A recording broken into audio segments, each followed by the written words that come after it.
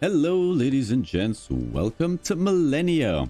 This is a relatively new 4X game that just recently came out, and it's one I've been really excited for. But is it good? Let's find out. We're going to jump into a brand new game. Let's do a custom game here. Now, one of the things with this game is you have different civilizations, but you could effectively make all of these civilizations exactly the same. And the only real difference here is that there's going to be some visual differences with the building, but you get to choose what the bonuses for these are. We're going to leave all of these as default, except change all of this to random. Let's have some bunch of random games. That seems fine. We are going to be this guy, but we are going to play as Strat Nation. And for our civilization, we get to choose a bonus. And there's a bunch of bonuses that you could choose from here. You could start off with an archer unit, scout unit, warband unit, start with additional warfare XP, or improvement points, extra innovation, etc.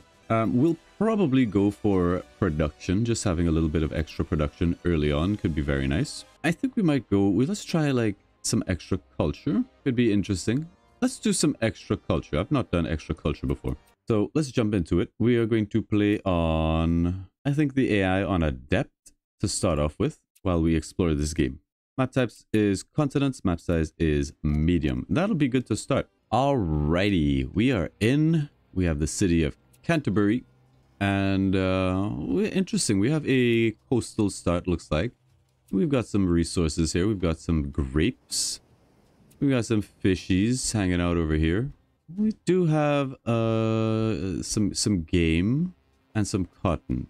All right, let's see what else we got here. Let's take our warband here and move out.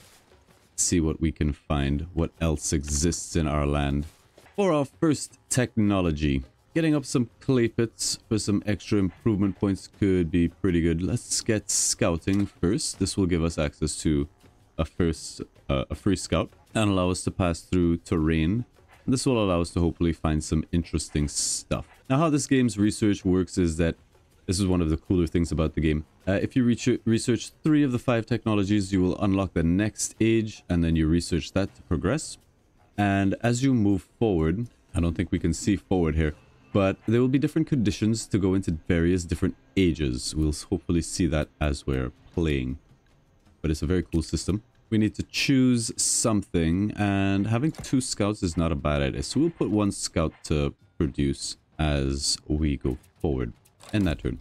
So over on the left here, you can see our research, what we're researching, the amount of culture that we're generating. Remember, we generate some extra culture this time around, and our domain. There's our government and our tribal domain. And as we do various things, we're going to get this resource here, government points, that we'll be able to spend on some of these upgrades. So what's happening in our city? Our city currently needs food, but we're meeting that demand. And as your cities grow, they will have new demands that you will need to meet. This can include things like sanitation or electricity, various other things, which is very nice if you're... I actually really like this city, this system where as your city grows, you have new demands that need to be met. It's a very cool system. I like that. All right, just kind of checking out my territory here. We have a bunch of barbarians. We're going to put ourselves to defend here for the minute. Nothing else to do just yet. We're growing in 3 turns. These barbarians will probably continue to attack us here. Let's go ahead and cross this river. Just explore along the coast. We have a goody hut.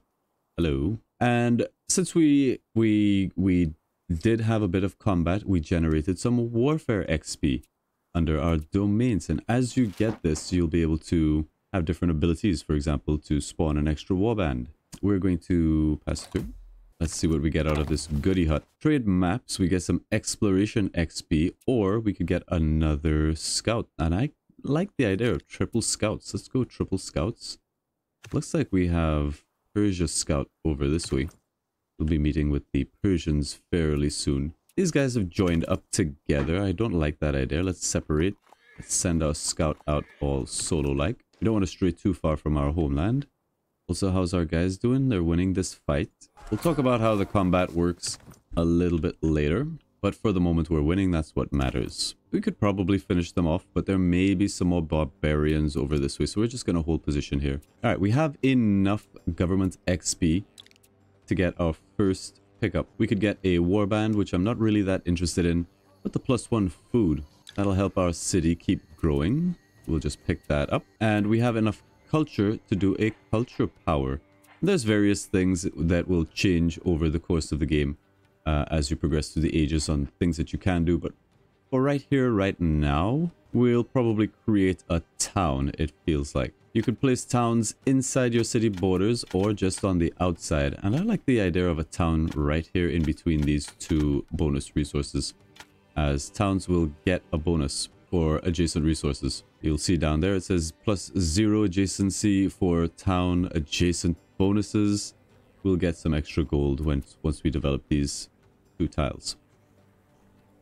Speaking of, we're currently working this tile here. We are currently working this tile for 2 food, and that's it. So it might be worth it as soon as we have enough improvement points. This is how you develop your land. You spend improvement points, and that's going to hopefully, well, you use those improvement points to develop the various tiles that you have in your land and create production chains, which is another cool system in the game. All right, we have met Persia. Now, I don't know what's the best way to approach the AI in this game when it comes to like diplomacy. So let's talk with Persia. Power score is 57. Ours is 56. Opportunist. We're going to propose open borders and see if maybe we can start getting up some good resources. There's lots of resources over here that we could possibly use. Might be another good city over this way. Oh, snipe that goody hut. Mysterious village. Plus 10 government XP could be really good here. Let's go ahead and pick that up. We're going to save up for this +1 knowledge next. And nothing else that we can do. We might save up for a quick settler, as getting down another city over here could be good. I think there's another great city over this way. A really good city somewhere here maybe. We might do like a 3-city opener. Open borders has been accepted. We get +20 Strat Nation diplomatic opinion towards Persia, which is great. Could get that +1 improvement, but we're going to save for the knowledge. All right, we have a barb camp here. Is less than ideal. Pick this up. We could spawn another warband. I think that's what we're going to do. What's the chances of us actually being able to clear this? In any case, we're going to probably want full HP and maybe another warband at some point. I think we're going to explore south. Another scout has popped out. We'll send him north. Have some borders over here. I think it's time. We can probably go for a town center, giving us some more government XP. Or we can produce a dolmen, which gives us some extra influence and a one-time border expansion. Let's get the town center early on. We're up to 2 pops. We're currently working these 2 tiles. We're going to want a bit more food at some point. I haven't really explored over this way. Let's check it out. We take light damage, deal medium damage. I really would like to clear this sooner rather than later. Let's see what happens. Okay, do that a couple times and hopefully we'll clear that camp. I'm gonna bring this warband home. We get to choose a new technology, and this time I think we go for tribal elders. This will give us access to the council building for more knowledge. Farming is something that we're gonna want, but knowledge, good.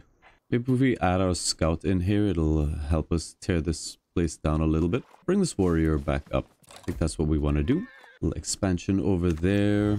It's 8000 BCE. Beat on these walls a little bit more. Alright, we've crushed the walls. Hopefully next turn we can wipe out this camp. We're going to use our culture power. We can raise another army, or we can do local reforms. This will boost regional efficiency. All resources generated for 5 turns. I mean, it's going to help us progress a bit. We can't create another town. Because of the size of our city, we can only have 1 town at the moment. But having another army to defend could be good. I think we're going to do local reforms, as this should help give us some extra production, a little bit of extra stuff. We'll select Canterbury. We can go ahead and pick up oral history, giving us +1 knowledge. Let's do that. They did spit out a warband here, but I'm going to clear this, hopefully. They got their walls back. Okay, never mind. And thankfully, we have cleared that camp. We can take some warfare XP, or we can get exploration XP. Let's start getting up some exploration XP. Now that we have gotten some of the exploration XP, we have a new domain that we can explore. All right, we one-shot those barbarians. That's good. What I'll do is I'll take out my scout, send him off. You guys can go back to heal. Meet up with you boys. Send you through the jungle. Get you over this way. All right, we got tribal elders giving us +1 knowledge, or at least the ability to make a council building. That'll give us +1 knowledge. And next, we probably want to get farming. We'll have that in 1 turn. Persia would like an alliance. The time is right for our 2 nations to sign an alliance. We can't imagine why you wouldn't agree. We're going to accept this alliance. I don't know what that means for us in the long term, but it's actually fine. We can cancel it at any time. It's okay. Not sure how they're able to do that, but we don't know anything about this game. There's farming. Let's get a new technology. We'll probably want to advance into the Age of Bronze and come back for workers at some point. But workers, we don't really need workers too much just yet. Let's get Age of Bronze. Let's move forward. Next, we are meeting our food needs for now. We can probably stop off and get the council building. Our production looks kind of crap. Do we have enough improvement points to get anything? We do. We do. We have grapes and we have cotton. Now, that's one of the cool things about this game is that production chain idea. So let's say we got cotton. As we advance through the tech tree, we'll be able to turn that cotton into, I don't know, textiles. And that'll also give us improvements, extra production or wealth or whatever bonuses it gives. Or we could get these grapes and eventually turn these grapes into wine, for example. So it doesn't really matter which we get. We're currently working the both of these. But maybe we could do a hunting camp. This is going to give us more bone. Let's just develop grapes. Let's develop grapes. If we put a farm here, we would need to build a plantation in order to get this up and running, which we don't have enough points for just yet. So we'll save up for that. Now, units do have veterancy. You can see this guy has gotten a bit of a level up, and we could promote him to a leader, and that will sort of lock him into the leader type for this age, and he won't change, but he would give bonuses to these other guys. However, I'm quite happy just leaving these guys currently as warbands. We're not going to go too heavy in the war direction. We did take an attack here. I don't love it. We're just going to walk away, trying to find more stuff. Another barb camp over here. Hopefully nothing spawns. Okay, this is good. We have a landmark over this way. We'll see what that is in just a moment. Send our scout up this way, grabbing all the goody huts. Lots of barbarians. We can get that +5 knowledge. That's a lot of knowledge. Or we could get improvement points. And I'm fine just taking 5 knowledge. That's huge. Actually, kind of big. That'll get us through to the Age of Bronze. And we have enough points to make that improvement. Doesn't seem to matter which we do. This will give us 2 cotton for 2 extra wealth and 2 food. But I wonder if it's better to maybe make a farm on this scrubland. Because food is really what we want, and we want these cities growing as quickly as possible. So if we were to build a farm here, maybe that would be better. But the wealth is good. Having some extra wealth isn't bad. All right, let's do it like this. Let's just grab the plantation. Now, there you go. We're getting some gold out of that, and also some grapes. So if we check over here, you can see we have an income of grapes, giving us +2 wealth, 2 food, 1 grapes for 2 wealth. But no change to our food. And I really think that maybe getting the farm up to keep our city growing could be good, but we're meeting our food needs, so that's all that really matters. Okay, let's grab this goody hut. +50 wealth seems pretty good. Or we could add +5 production, and I like the idea of having +5 production. +1 improvement points seems good. We're gonna save up for tribalism, giving us some extra innovation and some more culture. We'll be there soon. Uh-oh. Our scout's in a little bit of trouble, but we should be able to walk away from these guys. Just run up to the north. So a lot of barbs here. A lot of barbs over this way too. Yeeks. So we have an undiscovered landmark over here, and our scout has various abilities. One of them is Discover Landmark. This will give us some Exploration XP and some Combat XP for our scout, making him slightly better at his job. And we discovered the Frozen Waste. We can use our culture power. We've unlocked the ability to get Eureka, which is an immediate knowledge gain. We'll gain +5 knowledge and times 80% Eureka culture power bonus. So the next time if we use Eureka in this age, we won't get as much. But that's okay because we are soon to leave this age. So we're going to Eureka our way out of this. And that's it. Strat Nation moves into the Age of Bronze. We have a new national spirit. Vassals integrate 2 times faster. Barbarian warlords may appear. Innovation and chaos events may appear. Trade and diplomatic envoys are available. All right, new domains. Diplomacy and engineering. National spirit has been unlocked. And trade system. Let's go ahead and enter the age. We got to choose a new technology. Now we could go back and backfill, or we could keep pushing forward. And I think we'll probably end up going for something like belief here, keep getting some knowledge, or community. We'll get these things. But here you see our first branching timeline. So we could do just like before and research 3 technologies and then research Age of Iron to move forward along the usual path of history, for example. But we have 2 different ages here that have various conditions in order to trigger them. And both of these other ages will also have other technologies or themes, abilities that come with them, which could be very interesting. So the Age of Heroes will give us the ability to turn scouts into heroes, and those heroes can go do quests for experience to get better and do harder quests for more experience and more bonuses. Or we could go into the Age of Blood, in which case all of the world goes to war with each other. We're gonna probably just go through either an Age of Heroes if we can swing it, or Age of Iron.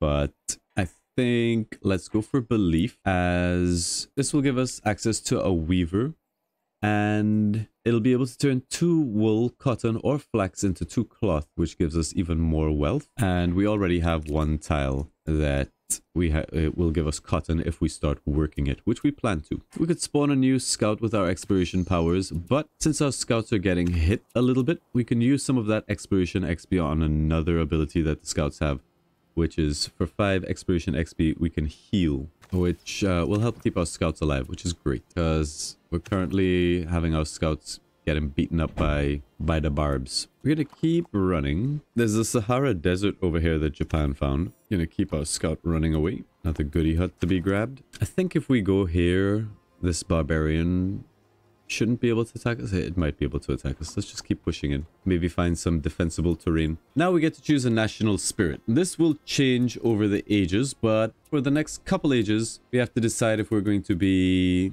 seafarers, naturalists, wild hunters, raiders, warriors, God King Dynasty, and these have different fields, let's call them. So there's like engineering or diplomacy. I kind of like the idea of diplomacy. I would like to explore that a little bit.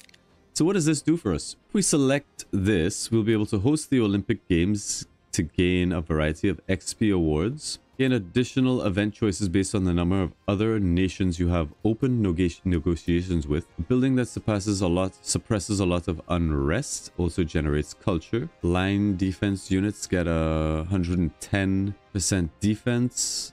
I wonder if that's like, is that 10% bonus? Probably. Upon opening negotiations with 2 different nations, the Olympic Games event can now generate an additional 300 wealth. That does sound like a lot. Upon opening negotiations with 2 different nations, the Olympic Games event can now generate an additional 30 knowledge. Very interesting. Let's go ahead and check out Olympic Games. Select that, lock that in. And here we have our diplomacy options, but also the Olympian options. And this is one of the quirks of the game, which I don't know if I love it or not, is this ever-expanding list of currency to spend. And I often forget to spend it. One more turn, we'll grab this. But we are slowly developing. Our production does sort of suck, though. We're going to want to look at that. We have met yet another nation. This is Russia. So let's go talk with Russia. Get open borders if we can. All right, let's get our warriors out there and start cleaning up some of these barbs.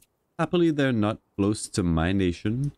And I would like to get my scouts back together. I think you should be safe there for now. There may be an attack, but our scout has a little bit more to him. This scout has leveled a bit. He should be fine on this hill. We fortify from this attack. Let's try to find Japan. They have rejected our open borders. So what can we do with diplomacy points? We can integrate vassals. We can spawn envoys. This gives us extra negotiation options, which we might need for Russia. Or we could spawn a merchant, which generates, these are like traders. You put them in other towns, other nations, and they'll, you know, give you money. it's about now, I think, that maybe we could use a second town. Like a second town down here would be amazing. I think we might. Let's spawn a new settler. How's Canterbury doing? We're up to 4 pops. No demands at the moment. Let's spawn a settler. And we'll send him out. We'll make a town over this way. There are so much resources. Holy crap. Where's the best place to settle? Like right here. We get these 3. We can slap down our town here maybe. Or up here. Still trying to find Japan. They look like they're trying to clear this barb camp, which is good. Our production does sort of suck though. We might have to get like a work camp. But it takes so long to get. Let's get the meeting hall for diplomacy experience. Because we would like to do a lot with diplomacy. And we said we were going to settle right here, right? I don't believe there are considerations like water adjacency when you settle a city. There's just a bunch of requirements and that's it. We're going to let Japan do that while we continue to try and scout his lands. You guys continue trying to find barbs to squish. Our scouts are just trying to stay alive. Run him over this way. Another barb camp. I'm a little bit worried for your health. I'm going to top you up. All right, let's get down our city. This will be a new vassal territory. The town of Bristol. And we won't have direct control over this until we integrate them, which is a whole other thing. But we should be able to do that. Integrate vassal through diplomacy, which would be very nice. We'll allow them to have that. That's fine. We won't try to snipe it. We just want to clear these 2 barb camps. Let's bring you boys together for safety. New technology. We got our belief system in place. Let's go for possibly mining is something we're going to want. But community. We might just need to get like a logging camp up. Let's get community next. Say here, if we were to say turn this into a forester, this will give us logs, the extra production that we desperately need here. We really want those points. We've met Japan, thankfully. Let's go ahead and talk with Japan. Get open borders. Looks like Russia is quite hostile towards everybody. Not a lot we can do about that. We don't have access to these until we get an envoy with them. So it is what it is. Japan doesn't want open borders either. We'll take another attack here, bust the walls, and unfortunately not kill them this turn, but we can wipe them out next turn. A lot of barbarians here. We'll probably need to run away. We'll heal you up to full. Wipe out this camp. 100 wealth is a lot, but innovation is also quite good. We'll take the innovation, and the innovation is going to give us some extra interesting bonuses once that bar fills up. Seeing quite a move out from, what is that, Egypt? From Persia. Doesn't seem like they're disliking us, actually. I would love to wipe this out. But it looks like Persia's on it, so that's good. Ah, this is a minor nation. We could convince it to become a vassal, and that might not be a bad idea. The question is, when do we want to go up with Olympians, or do we want extra, like an extra envoy or a vassal? These are the decisions that we're going to have to make. We do have a culture power, though. We don't have any outposts. We haven't used local reforms. Let's go ahead and do it because we desperately need it. That'll speed things up here. Choose a new technology. There's community. Unlocks the ability to spend wealth to rush building and unit production. That's really good. We have the mill. We have the kiln, the saw pit, and a crane. Okay. We might pick up shipbuilding, as we do have a coastal city, but officials could be very good. This will also grant us a free envoy. Spend wealth to rush culture seems pretty nice as well. Let's do it. All right, let's formally get eyes on Japan. Oh, this is Russia. Never mind. Hello, Russia. Nice to meet you. Are you guys actually clearing this? What are you doing? Gonna bring our troops home. Looks like they are trying to clear it, which is great. This might be Japan. There's Japan. Okay. So Japan and Russia are like right next to each other. Innovation, Torchbearers. The people of Strat Nation have created a new position within the Hippodrome of Torchbearer. The title can be held by any member of any nation participating in the games. We accept, we get +2 diplomacy XP on the Hippodrome, or we can just get straight 300 wealth. 300 wealth is a lot, but I'm going to take this bonus. Seems kind of useful. All right, we can get another improvement, and I do think we would like that saw pit. Come over here, hit gather, give us a forester for the extra production. Plus this tile is already being worked. I feel much better about that. Finally, they cleared that camp. All right, so we have an envoy, and I'm tempted to, let's send this envoy out over here and get these guys to sign up with us. Choose a new tech. Claims a neutral territory tile bordering our region, absorbing it into our nation. That seems nice. Thrive an army and a market for diplomacy XP. Foreign import slots. Okay. Doesn't look like we're going to be able to go for like Age of Heroes.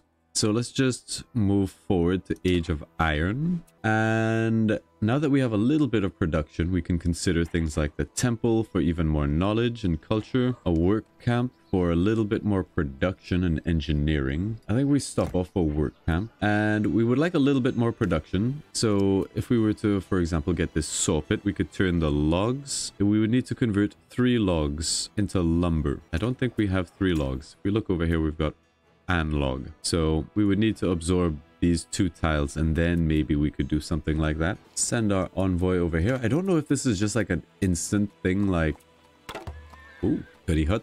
We'll take the engineering XP, yet another resource that we can use. Public improvements gives us improvement points. We'll probably want to do that as we desperately need improvement points. We don't really have anything that's generating engineering XP for us anyway. But what would we go for? What's our pups doing? Working a plantation, working a water tile. Probably better if we just, I don't know, turn this scrubland into something. You're working this tile. We could turn that into a dock, but I don't think we need to. Probably best if we just did like a hunting camp or something here. We're gonna need food as well, so maybe it's actually best if we just turn this into a farm.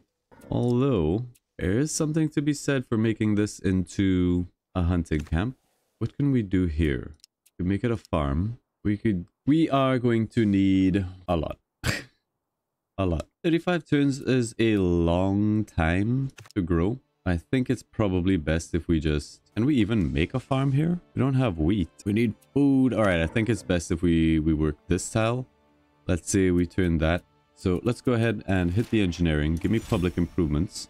Then we can come over here and hit the hunting camp. That'll give us a little bit more food and a bit of extra wealth. Is great. We're no longer working that crappy tile over here. Working this. We've brought our growth down by like half. We have enough points that maybe we can get an improvement. It would be nice to do something with this grassland tile. This guy. Let's build a farm there.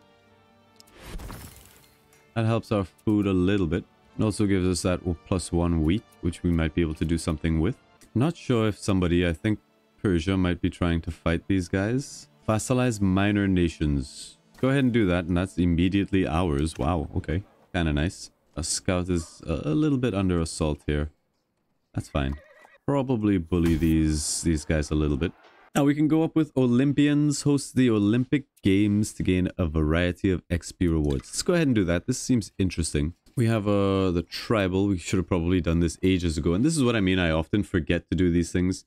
But let's go ahead and pick up tribalism and also the +1 improvement. So that'll be all for that. Then we could just focus on government things. Just use some of our exploration XP. Fortify here. 3,500 BCE. We're doing okay. We're doing okay. Doing okay. So let's see what this Olympians things is about. We're allied with Persia. Let's talk with them. How do we host Olympian Games? Culture power is available. Host Olympic Games. What does this do for us? I don't think we've opened very many negotiations. We might need like envoys for that. So let's hold off and let's save up and spawn out envoys whenever we can. So for the moment, Cutting Edge gives us innovation, which is quite cute, but I think we'll probably... Ooh, even Eureka, I don't think we've used yet. And Eureka could be very good, but we don't really need it. I think local reforms just to help us boost our production and things could be good. Yeah, I like that idea. Local reforms in here. We'll grow much faster, get our production going up. We could integrate Bristol. Like, I think we will. That is something we probably would like to do. It'll take 25 government points. We'll get there fairly soon. Yeah, that all seems great. And that's probably where we're gonna end off this first episode. I have no idea how this game is going. Our civilization seems fine. We're not under threat. So that's all good. What are the victory conditions? How do you win at this game? I have no idea. We're gonna find out, hopefully. If there's some kind of a culture victory we can win, we will probably push for that, or a science victory, one or the other. Not really warfare, because that's just boring for now. But if we do go to war with somebody, it's going to be Russia. I mean, they don't seem like the friendly sorts. But all right, thank you all very much for watching. Remember to like and subscribe for more strategy content, and we'll see you in the next one. Thank you all very much. Bye bye.